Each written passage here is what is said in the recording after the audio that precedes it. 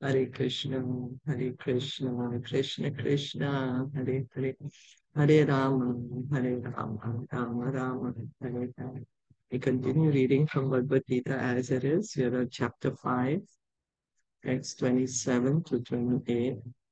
Sparshan Kritva Bahir Mahayansh.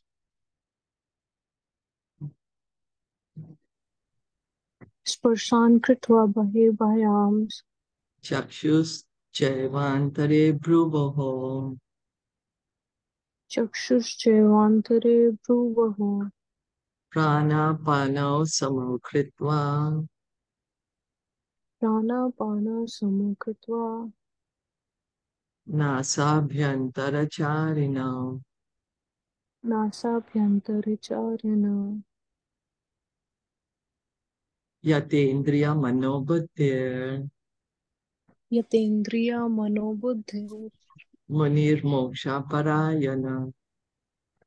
Munir Moksha Parayana Vigate Chabhai Krodho. Vigataicha Bhaikrodho Yasada Mukta Evasa. Yasada Mukta Evasa. You'll read? Yeah, I'm on mobile today, so I can try reading. I think it's Oh, visible. okay. Okay, yeah.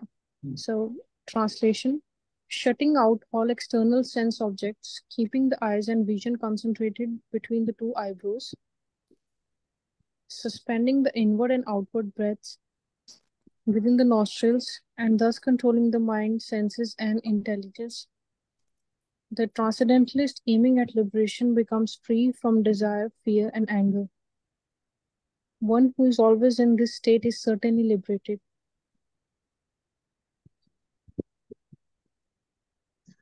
Being engaged in Krishna consciousness, one can immediately understand one's spiritual identity, and then one can understand the Supreme Lord by means of devotional service.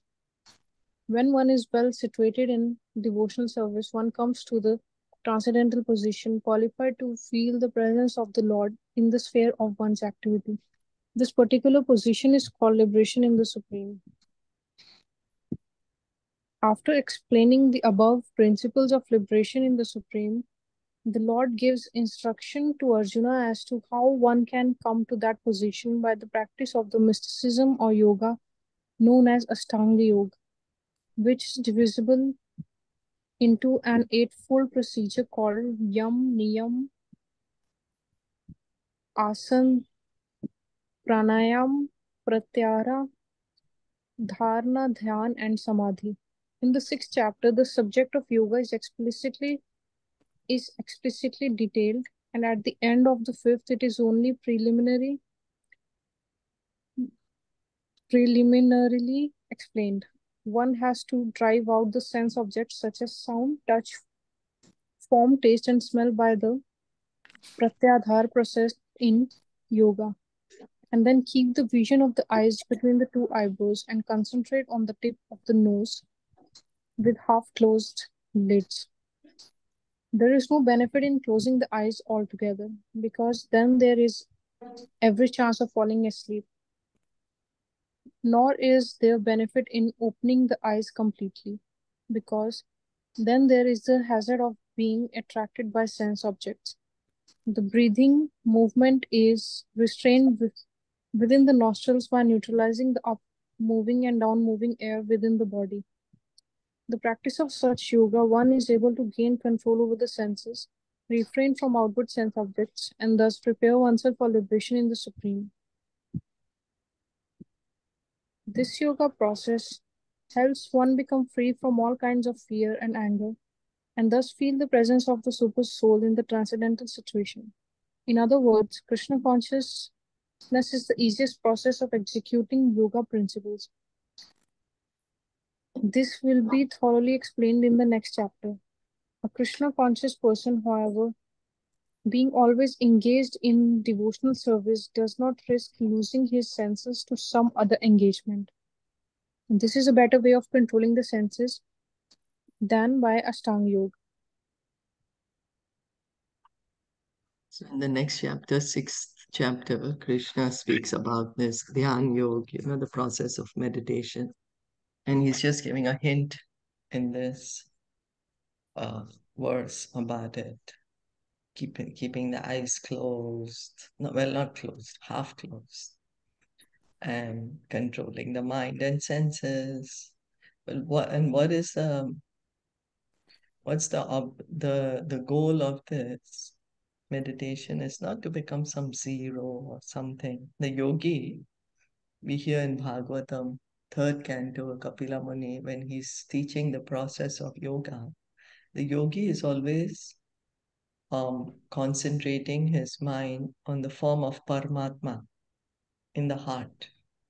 And the Paramatma's form is the four-armed Vishnu form. That is the goal of the yogi, to realize the Paramatma in the heart. Not some, not just some imagination or some light or some nothing, or no, specifically to realize the Paramatma, the four-armed Vishnu form. So Srila Prabhupada is pointing out that when we engage in Krishna consciousness, we can immediately understand our spiritual identity. Our spiritual identity is that we are spirit souls, part and parcel of Krishna. We are eternal servants of Krishna. So the more we hear and chant, we will be able to understand this knowledge. And then how do we understand Krishna? Krishna himself says in Bhagavad Gita, Bhaktya mam abhijanate. I can be understood only by devotion. So what happens is the devotee, he engages in hearing and chanting. Then he comes to the point of liberation because he's become Krishna conscious. He continues his hearing and chanting. And then he can understand he can understand the Supreme Lord. So we can see how by Krishna consciousness, we can be situated in our real position, our real identity. We have our identity, we have identity cards to prove our identity. This is my name, this is my country of birth, like that. So in the material world, we have this identity card, and that's identity of the body. But whereas each of us have a spiritual identity, and we can easily know our spiritual identity when we engage in devotional service, or we hear and chant. So anyway, Prabhupada here is giving a small, the Eightfold Yoga system. Why it's called Ashtanga? Because it's got 8 limbs, which begins by Yam Niyam, the do's and the don'ts. We think yoga is maybe just some stretches which we do in the gym. But yoga means linking to the Supreme. So the Ashtanga Yoga, the the physical exercise part is just one tiny part of the whole thing. And yoga begins with the rules and regulations. There are certain do's and don'ts. And then a proper place has to be chosen. Krishna says in the 6th chapter, we will hear, he says you have to go to the forest, you have to find a seat neither too high nor too low. Then the yogi does the breathing process. Why does he do breathing? Because he knows he needs a very long life to be able to achieve perfection by this process. Vishwamitra did meditation for around 60,000 years. Kardama Muni, 10,000 years. So, a long life is needed. But in Kali Yuga, we do not have that kind of life. Barely we live for even 100 years. And so that's the reason all the scriptures, all the all the shastras, they tell us for us in Kali Yuga, the best yoga is the Sankirtan Yoga. Sankirtan Yoga, engaging in hearing and chanting about the Lord.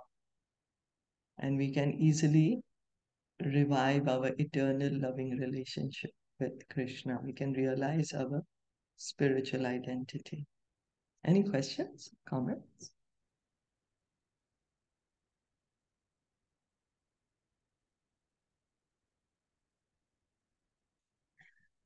No. Then we continue reading this verse. 529, Srila Prabhupada would call it as the peace formula. This is the peace formula. We're all looking for peace, and if we can understand this verse, we will become peaceful. Bhoktaram yagya tapasam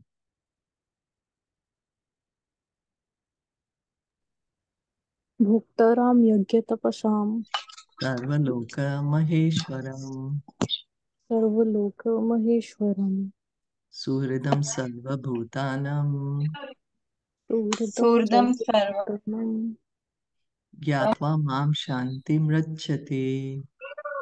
Tatva mam Kyantamam shanti richyate. Mantrasuri. Translation. A person in full consciousness of me, knowing me to be the ultimate beneficiary of all sacrifices and austerities, the supreme lord of all planets and demigods, and the benefactor and well-wisher of all living entities, attains peace from the pangs of material miseries. The conditioned souls within the clutches of the illusory energy are all anxious to attain peace in the material world, but they do not know the formula for peace, which is explained in this part of the Bhagavad Gita. The greatest peace formula is simply this: Lord Krishna is the beneficiary in all human activities. Men should offer everything to the transcendental service of the Lord because he is the proprietor of all planets and the demigods thereon. No one is greater than he. He is greater than the greatest of the demigods. Lord Shiva and Lord Brahma in the Vedas, Shvetashvatra Upanishad, the Supreme Lord is described as Tam Ishwaram Pramamam Pramam Maheshwaram.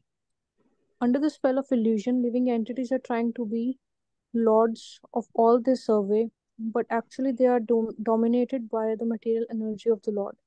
The Lord is the master of material nature, and the conditioned souls are under the stringent rules of material nature. Unless one understands these bare facts, it is not possible to achieve peace in the world, either individually or collectively. This is the sense of Krishna consciousness. Lord Krishna is the supreme predominator, and all living entities, including the great demigods, are his subordinates. One can attain perfect peace only in complete Krishna consciousness. The fifth chapter is a practical explanation of Krishna consciousness, generally known as Karma Yoga. The question of mental speculation as to how Karma Yoga can give liberation is answered herewith. To work in Krishna consciousness is to work with the complete knowledge of the Lord as the predominator. Such work is not different from transcendental knowledge. Direct Krishna consciousness is Bhakti Yoga, and Jnana Yoga is the path leading to Bhakti Yoga. Krishna consciousness means to work in full knowledge of one's relationship with the Supreme Absolute, and the perfection of this consciousness is full knowledge of Krishna, or the Supreme Personality of Godhead. A pure soul is the eternal servant of God as his fragmental part and parcel. He comes into contact with Maya, illusion, due to the desire to lord it over Maya, and that is the cause of his many sufferings. As long as he is in contact with the matter, he has to execute work in terms of material necessities. Krishna consciousness, however, brings one into spiritual life even while one is within the jurisdiction of matter. For it is an arousing of spiritual existence by practice in the material world. The more one is advanced, the more he is freed from the clutches of matter. The Lord is not partial toward anyone. Everything depends on one's practical performance of duties in Krishna consciousness, which helps one control the senses in every respect and conquer the influence of desire and anger. And one who stands fast in Krishna consciousness, controlling the above mentioned passions, remains factually in the transcendental stage, or Brahma Nirvana. The Eightfold Yoga mysticism is automatically practiced in Krishna consciousness because the ultimate purpose is served. There is a gradual process of elevation in the practice of Yam Niyam, Asan, pranayam, pratyahar, dharan, dhyan, and samadhi. But these only preface perfection by devotional service, which alone can award peace to the human being. It is the highest perfection of life. Thus end the Bhakti Vedanta purports to the fifth chapter of Srimad Bhagavad Gita in the matter of Karma Yoga or action in Krishna consciousness. So here Krishna in this verse is telling us how we can become peaceful, attains peace from the pangs of material miseries. They are the material miseries which are we are being inflicted by this, by our own body and mind, or by other living entities, or by material nature.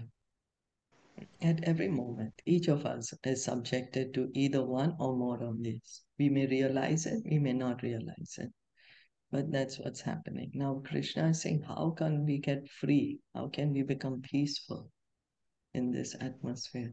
Saying by becoming Krishna conscious, by understanding Krishna's position. We do some sacrifices. So, for whose pleasure is that sacrifice? It's meant for the pleasure of Krishna. Because he is the proprietor of everything. The planets, and who do the planets belong to? Belongs to Krishna. The air, the wind, who does it belong to? Belongs to Krishna. So the demigods, who do the demigods belong to? The demigods also belong to Krishna. Each and every one of us is part and parcel of Krishna. Even the demigods are part and parcel of Krishna. So if we understand that everything belongs to Krishna and that everything should be engaged in Krishna's service, then we will become peaceful. If we can understand that Krishna is everyone's best friend, we may think I am somebody's best friend. We may think that. But the real best friend is Krishna. He's everyone's best friend. And controller, we may think the sun and the moon are listening to us. The rains are listening to us. But whose order are they following actually? Under whose order is the sun rising and setting every day? The wind is blowing. Death comes at the end of life. It's under the order of Krishna.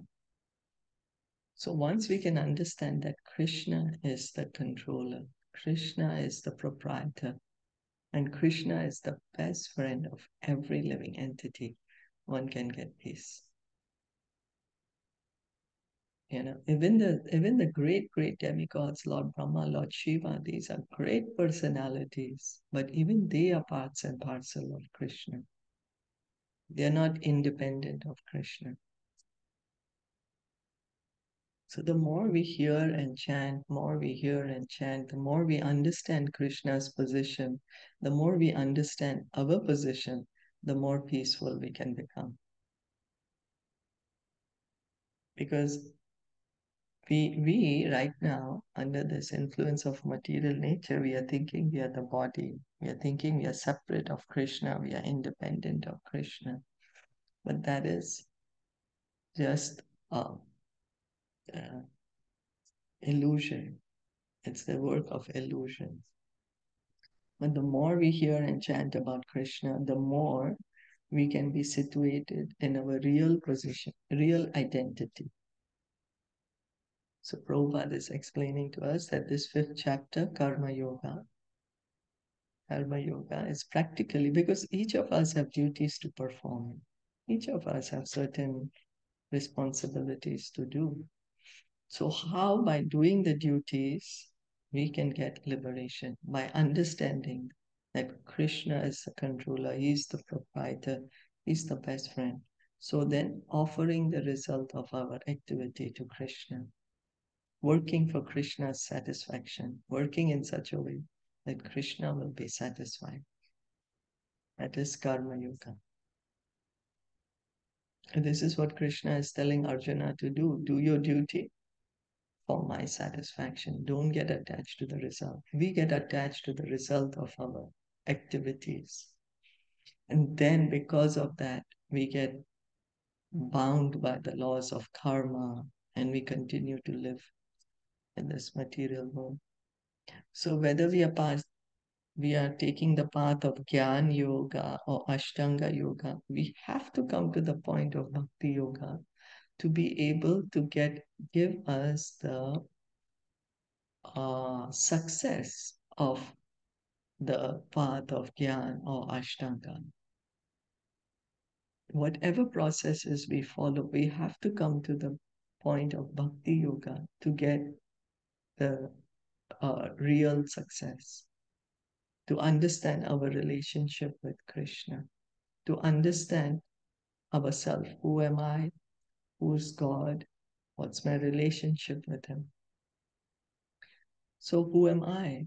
A pure soul. Every living entity is a pure soul, is a part and parcel of Krishna, fragmental part and parcel.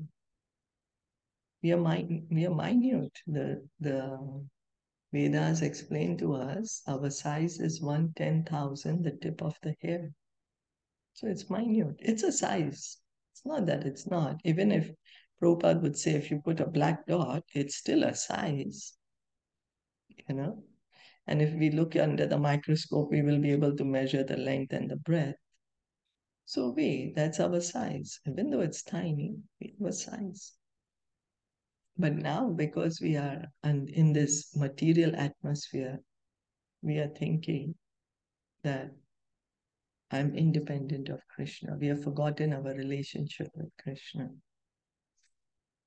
So the more we engage in devotional service, the more we can be situated in our real position. And once we understand our real position, that's liberation. Then the material energy, she has no influence over the pure devotee. And the pure devotee, that stage is called Brahma Nirvana. It's a transcendental stage.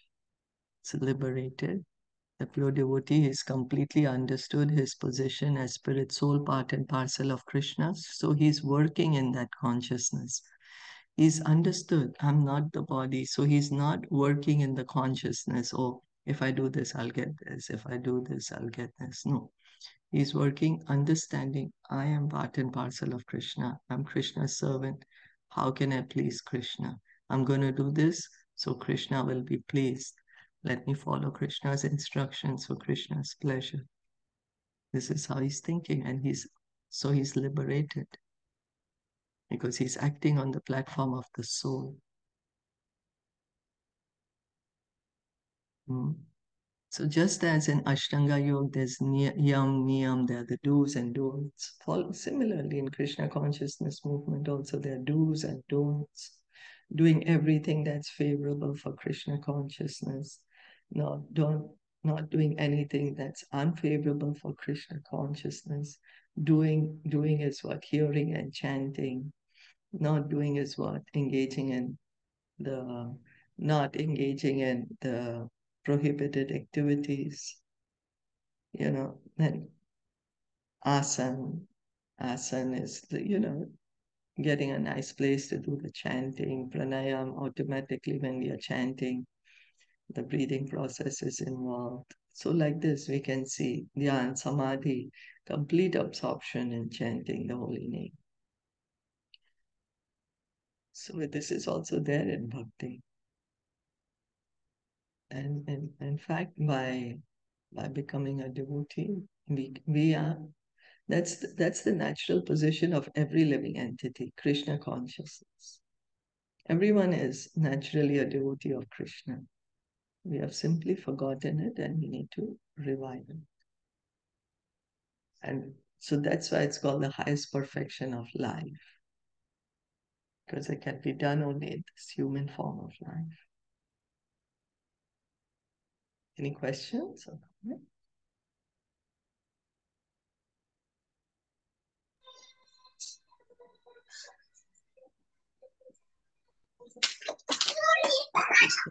Karma Yoga, it's not that Krishna is saying don't do anything. He's saying do your activities, whatever duties we may have, but for the pleasure of Krishna, offering the result of this duties to Krishna. So we don't get the reactions for those. Moving on to chapter 6, Dhyan Yoga. Shri Bhagwan Uvacha. Shri Bhagwan Uvacha. Anashrita Karma Phalam. Anashrita Karma Phalam. Karyam Karma Karotiya. Karyam Karma Karotiya. Sa Sannyasi Cha Yogi Cha. Shat Sannyasi Cha Yogi Cha. Na Niragnir Na Chakriya. Na Niragnir Na Chakriya.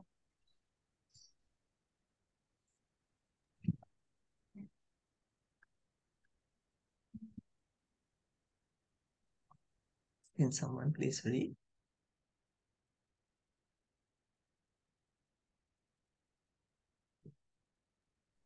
Okay, I can read. Yeah.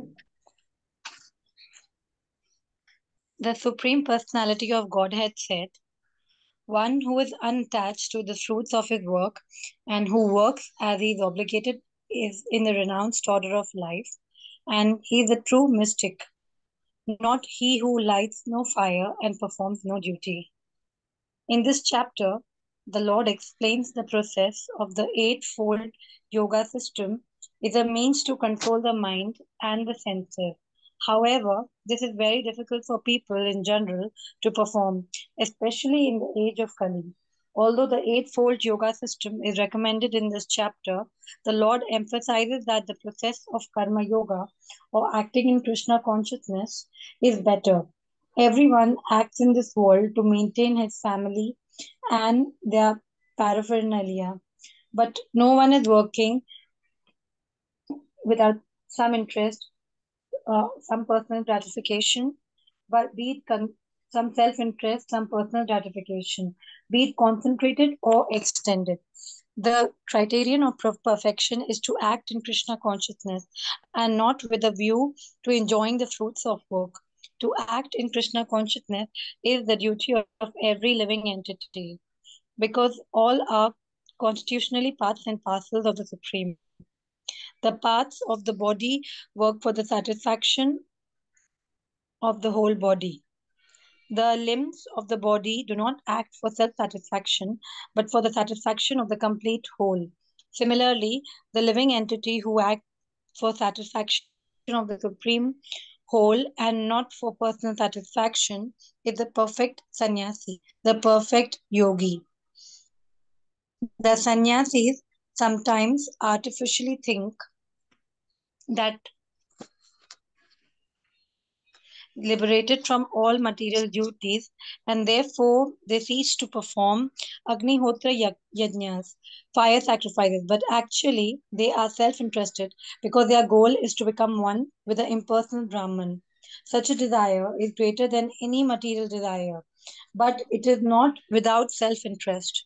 Similarly, the mystic yogi who practices the yoga system with half open eyes, ceasing all material activities, desires some satisfaction for his personal sense. But a person acting in Krishna consciousness works for the satisfaction of the whole without self interest.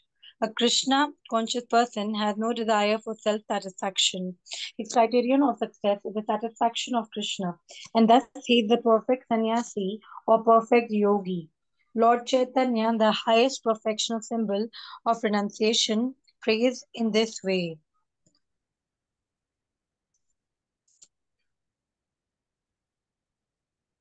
न धानम न जानम न सुंदरिम कवितां वा जगद्विसा कामाये मम जन्मामि जन्म नश्वरे भावतात् भक्तिर अहेतुकु तवे. O Almighty Lord, I have no desire to accumulate wealth, nor to enjoy beautiful women, nor do I want any number of followers. What I want only is a causeless mercy of your devotional service in my life, birth after birth. So here Krishna is saying one who works. Krishna is not saying don't work. Work. That's what he's telling Arjuna. Arjuna was in fact saying, I'll go retire to the forest. I'll become a renunciate. But Krishna is saying, no, you do your duty. Whatever. Arjuna, your duty is to fight, you fight. But don't get attached to the result. Don't think whether I'll lose the war, I'll not lose, what's going to happen. No, that you leave it to me. You work because it's your duty to work and work for my satisfaction. And by doing that, you're actually in the renounced order. Means you're not going to get any karma for it. We may artificially say, oh, well, I'm not going to do any work because I'm going to get karma. So I'm going to renounce the world. But merely changing our dress does not mean anything. Because what can we renounce after all? We don't have anything that we can renounce it. Everything belongs to Krishna. So when we can work in that consciousness, understanding that anyways everything belongs to Krishna. So let me work for his satisfaction. That is real renunciation. So Karma Yoga, Krishna is the entire premise of Bhagavad Gita is to bring us to this point. Because we are very attached to the results. We say, why should I work then if Krishna is saying don't enjoy the result? Why should I put so much endeavor? Why should I bring so much endeavor to do my duty? And he's saying don't even enjoy the result of the duty. Do it for his satisfaction. Why should I even do it? But because our nature will make us act, we may say, I'm not going to work. But the modes of nature will make us act. We cannot sit without any activity. The soul is always active. And right now we are under the modes of nature. So we are wanting to gain some, and Krishna is saying, no, he's not saying don't take anything. But Sri Upanishad says, take whatever is your quota. We do have needs. We are in the material body. We do have needs, of course. So whatever is our quota, we take that. But understanding well to whom everything belongs, that everything belongs to Krishna. Here, Srila Prabhupada is saying, why is Srila Prabhupada saying to act in Krishna consciousness is the duty of every living entity? Why?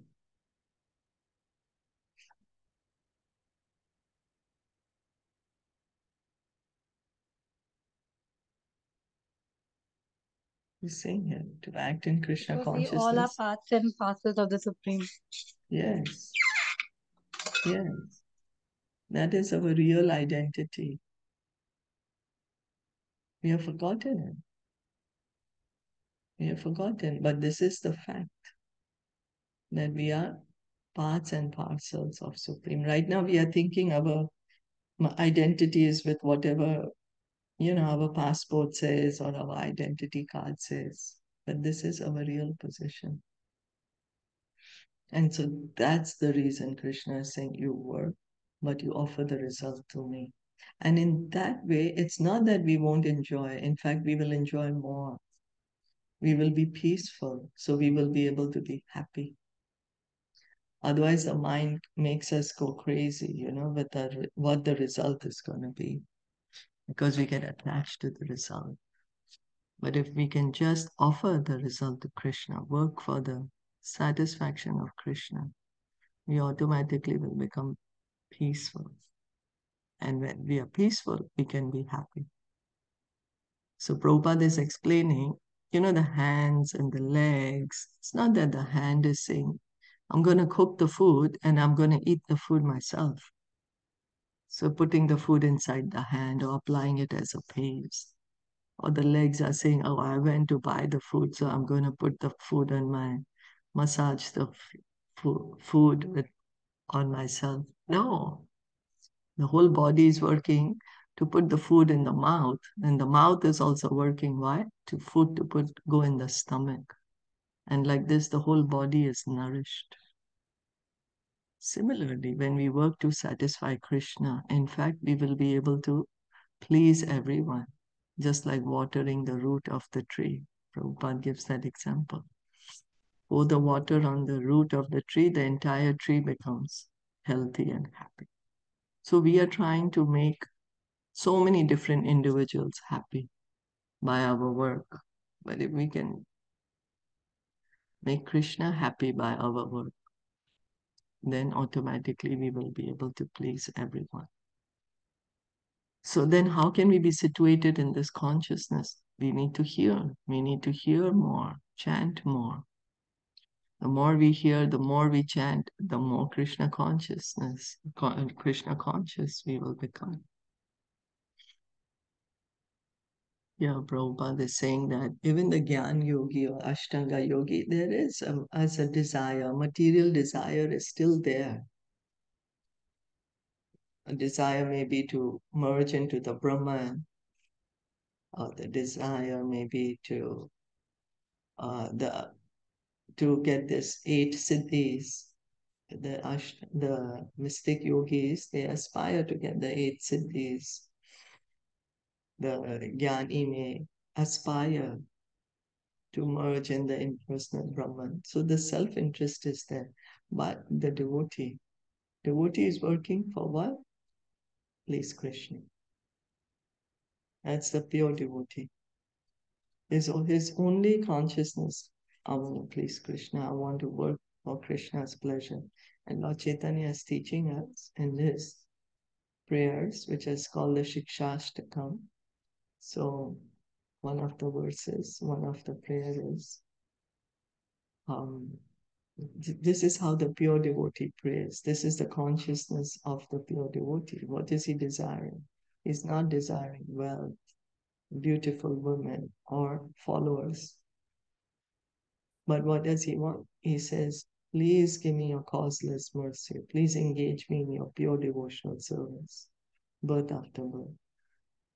But one will say, but I want to go back home, back to Godhead. Why should I be here in the material world? There's no difference. Pure devotional service is the liberated platform. One is already with Krishna. In the consciousness, he's already in the spiritual world. So even though he may be in the material world, his consciousness is with Krishna. So he's always liberated. This is how a pure devotee prays. He's not desiring that, give me so much fame, give me so much wealth, give me so many beautiful women, I want to enjoy with them.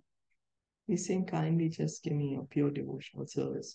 Why? Because he's experiencing so much happiness, so much enjoyment he's experiencing by engaging in pure devotional service that he does not want it to stop.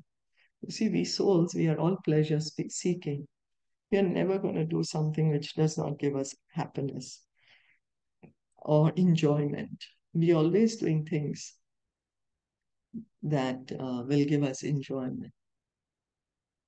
So here the pure devotee, he's showing us that there is greatest enjoyment in devotional service. Higher enjoyment than becoming wealthy or enjoying with beautiful women or by even getting famous. So he's teaching us in that way that we also somehow should be able to have this desire. Oh, it will be so nice if even I can become a pure devotee. It will be so nice if I can also engage in pure devotional service. Somehow or the other, we can arouse this desire. Is that okay?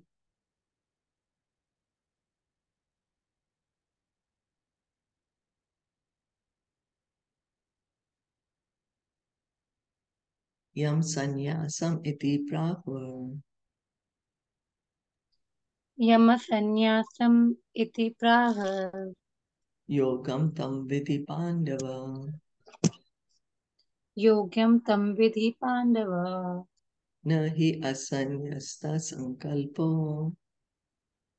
Nahi asanyasta ka sankalpo. Yogi bhavati kaschana. Yogi bhakti kaschana.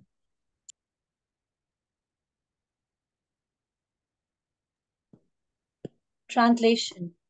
What is called renunciation, you should know to be the same as yoga, or linking oneself with the Supreme. O son of Pandu, for one can never become a yogi unless he renounces the desire for sense gratification. Real sannyas yoga or bhakti means that one should know his constitutional position as a living entity and act accordingly. The living entity has no separate independent identity. He is the marginal energy of the Supreme. When he is entrapped by material energy, he is conditioned. And when he is Krishna conscious or aware of the spiritual energy, then he is in his real and natural state of life. Therefore, when one is in complete knowledge, one ceases all material sense gratification or renounces all kinds of sense gratificatory activities. This is practiced by the yogis who restrain the senses from material attachment. But a person in Krishna consciousness has no opportunity to engage his senses in anything which is not for the purpose of Krishna. Therefore, a Krishna conscious person is simultaneously a sannyasi and a yogi. The purpose of knowledge and of restraining the senses as, as prescribed in the Jnana and yoga processes is automatically served in Krishna consciousness. If one is unable to give up the activities of his selfish nature, then Jnana and yoga are of no avail. The real aim is for a living entity to give up all selfish satisfaction and to be prepared to satisfy the Supreme. A Krishna conscious person has no desire for any kinds of self enjoyment. He is always engaged for the enjoyment of the Supreme. One who has no information of the Supreme must therefore be engaged in self satisfaction because no one can stand on the platform of inactivity. All purposes are perfectly served by the practice of Krishna consciousness. So Krishna is saying, what is yoga? Linking oneself with the Supreme. And what does a yogi do? He practices sense control. Yogi or a jnani, what is the goal is to control the senses after all. And the control of the senses is automatically done in bhakti yoga by the devotee. Why? Because he's engaging all his senses in service of Krishna. So he does not need to externally control the senses. Eyes wants to see, so he sees the deity, he reads the books, he sees the devotees, he wants to speak something, he speaks about Krishna, he wants to eat something, he eats Krishna prasad. So automatically the senses are controlled without extraneous endeavor.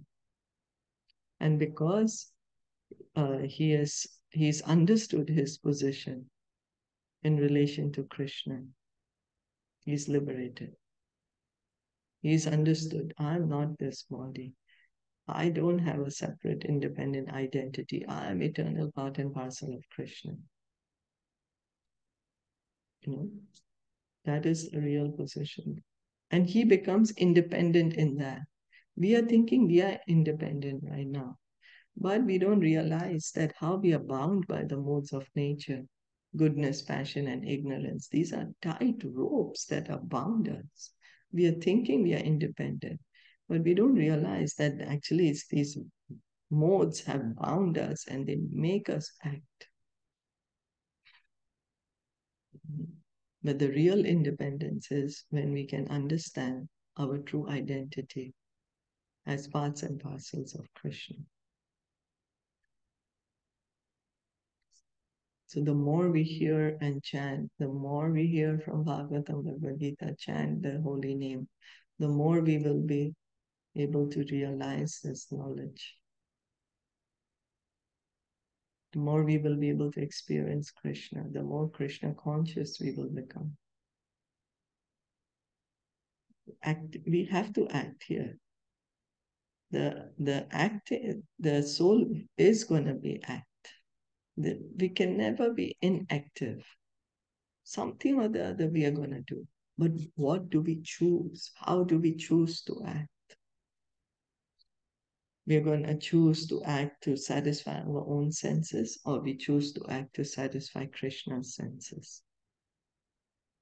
If one does not know that one has to act to satisfy Krishna's senses, then of course one will act to satisfy own senses, because we have to act, cannot not act. So we need to choose to act for Krishna's senses. That is spiritual life. That's under the shelter of spiritual energy. The pure devotee is always engaged in satisfying Krishna. So it's not that he's giving up work to satisfy Krishna. No, he's doing his work to satisfy Krishna. Understanding that Krishna is the one. Krishna himself says, I create this 4 divisions of human society, 4 varnas and 4 ashram. And each of us have some position in society. We have some duty, obligations. So we do those obligations for Krishna's satisfaction.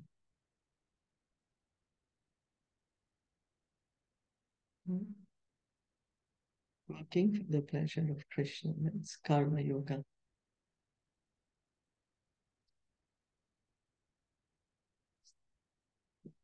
Looking to please Krishna. Hearing and chanting is also done for the pleasure of Krishna. Hearing and chanting for Krishna's pleasure.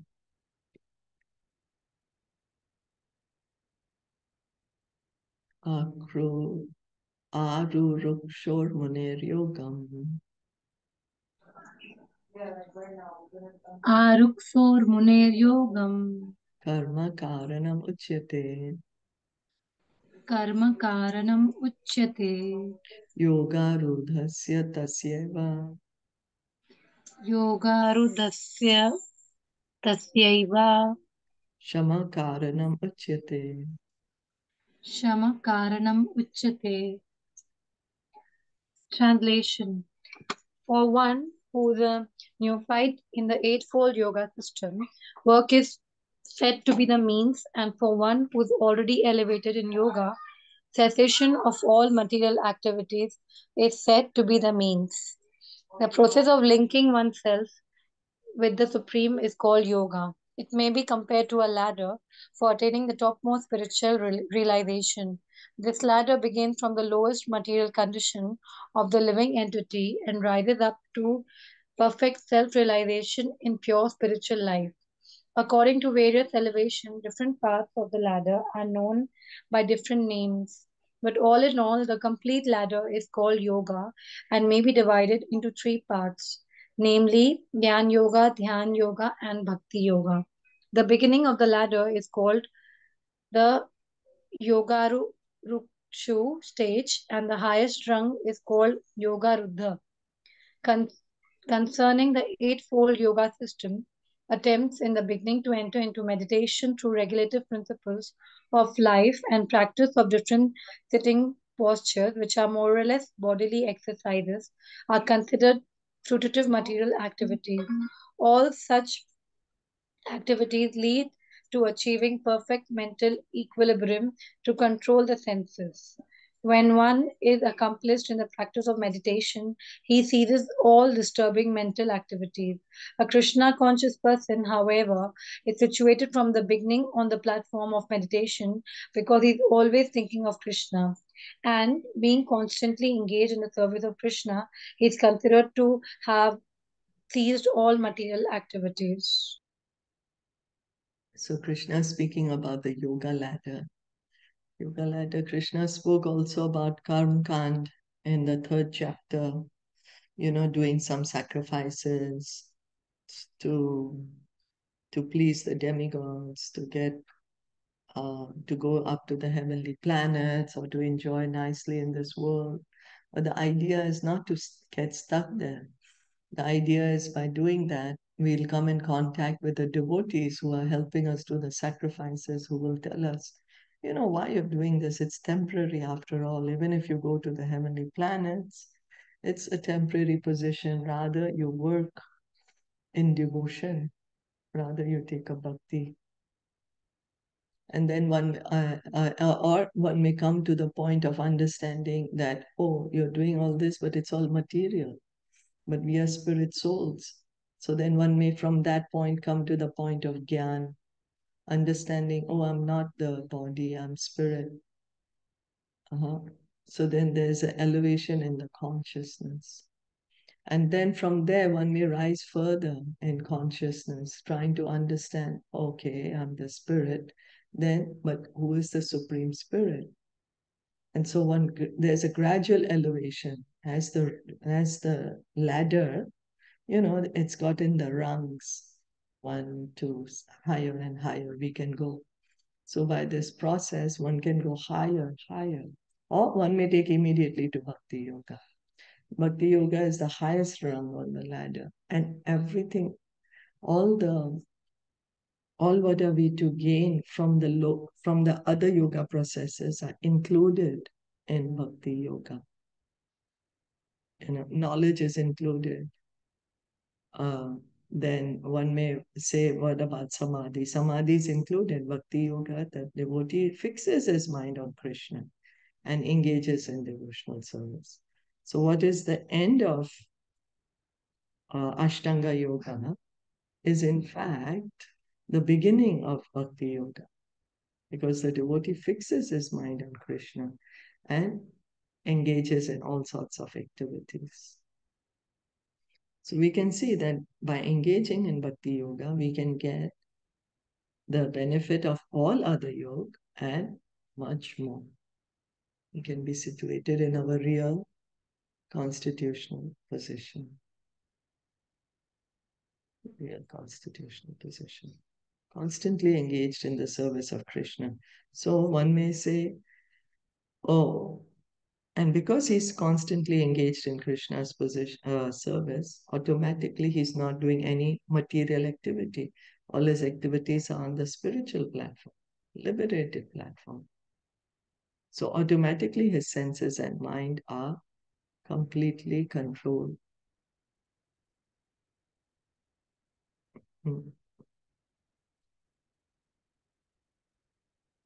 So the other processes of yoga, they strive very hard to control the mind and senses, but the pure devotee, because he fixes his mind on Krishna, his mind and senses are automatically controlled. So we need to hear more. And the more we hear, more we chant, the more our senses and mind can be controlled, the more we can fix our mind on Krishna. Are there any questions?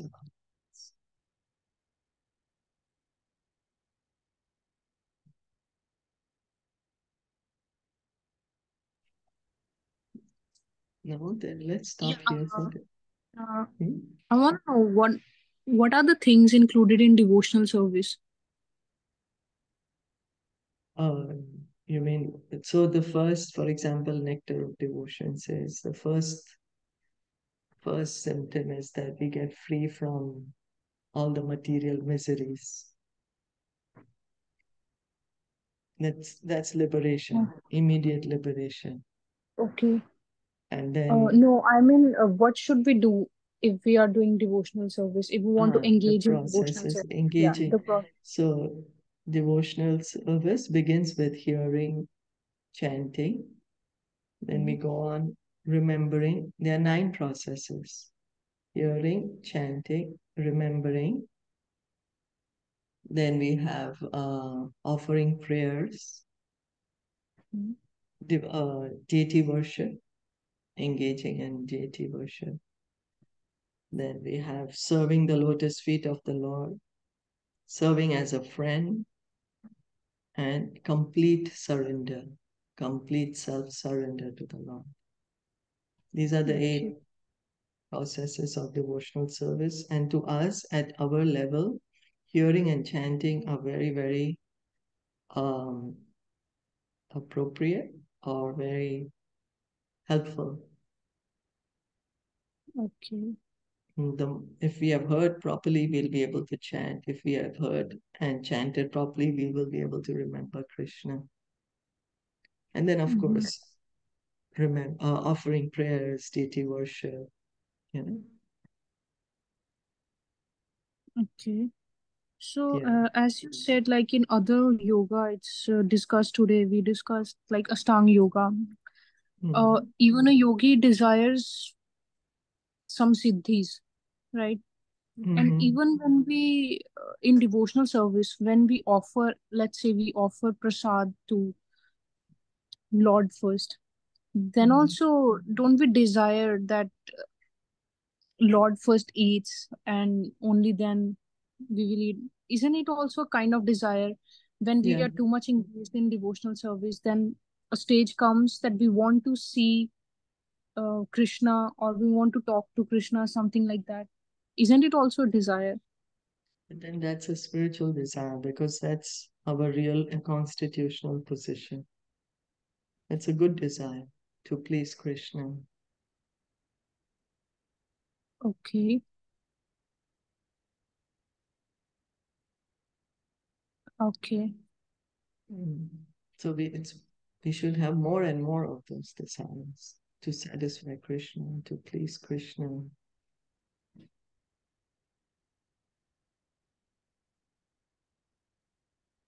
I see.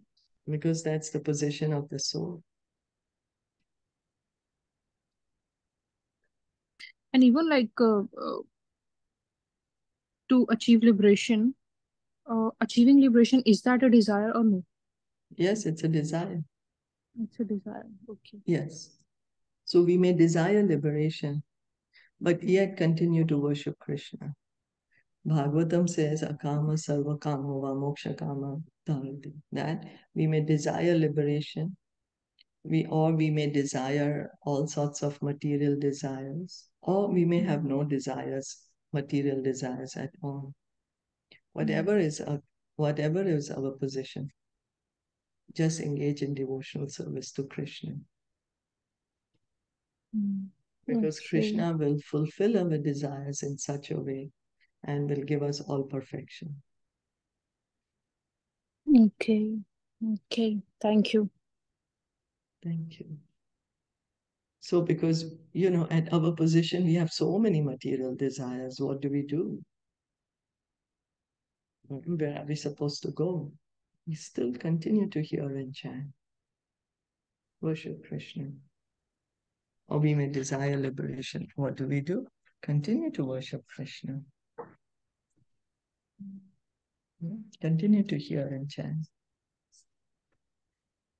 Okay, thank you so much. Thank you.